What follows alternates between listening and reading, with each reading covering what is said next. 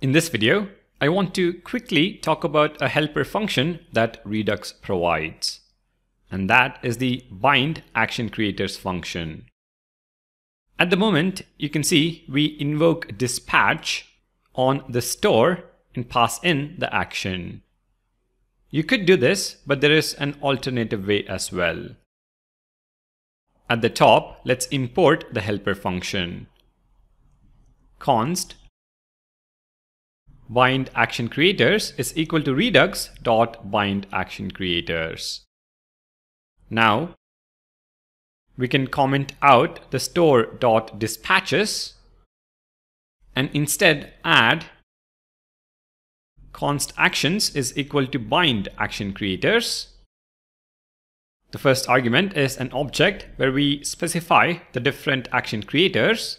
So order cake, restock cake. And the second argument is what we want to bind it to. And that would be store.dispatch. Now, to dispatch the action, we can call actions.orderCake 3 times, just like before. And then actions.restockCake, passing in 3 as an argument. If we now run node index, we still have the same output.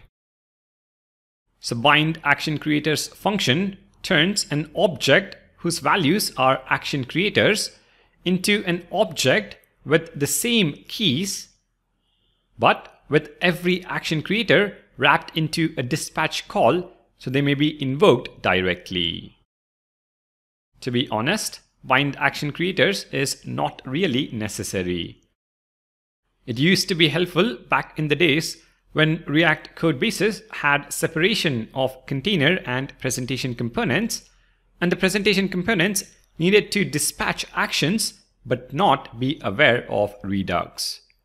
So instead of importing store or passing in dispatch as a prop, you would bind action creators in the container component and pass in the action object as a prop.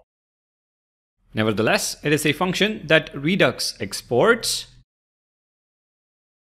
So I wanted to make sure you know about bind action creators.